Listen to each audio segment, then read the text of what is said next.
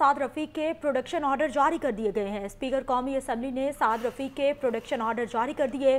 Production orders कौमी assembly के मौजूदा इजलास में शिरकत के लिए जारी किए गए हैं। इसी हवाले से मजीद अपडेट्स लेंगे यासिन मलिक से। यासिन मलिक, बताइएगा, अपोजिशन का दरीना मुतालबा जो है वो अब पूरा हुआ है और ख्वाजा साद रफीक कौमी असम्बली के इजलास में शिरकत कर सकेंगे? जी बिल्कुल ऐसा है। रुकन कौमी असम्बली ख्वाजा साद रफीक की प्रोडक्शन ऑर्डर के हवाले से हुकूमत और अपोजिशन के दरमियान एक कुछ दिनों से तनाव चला आ रहा था। अब उनके प्रोडक्शन ऑर्डर जारी हो गया। अब इनके यकीनी तौर पर तनाव में कमी वाक़ होगी। प्रोडक्शन ऑर्डर स्पीकर कौमी असम्बली कायदा 2007 के कायदा 108 के तहत जारी किए हैं। इससे कबल भी इनके भाई जो रुकन पंजाब असम्बली साद रफीक, इनके प्रोडक्शन ऑर्डर के हवाले से पंजाब हुकूमत और अपोजिशन के दरमियान तनाव था, वो अब इसी तरह का तनाव ये साद रफीक के हवाले से भी चला रहा था। अब उनके तनाव में यकीनी तौर पर काफी हद तक कमी वाक़ होगी। जी, ख्वाजा साद रफीक के प्रोडक्शन ऑर्डर जारी कर दिए गए हैं।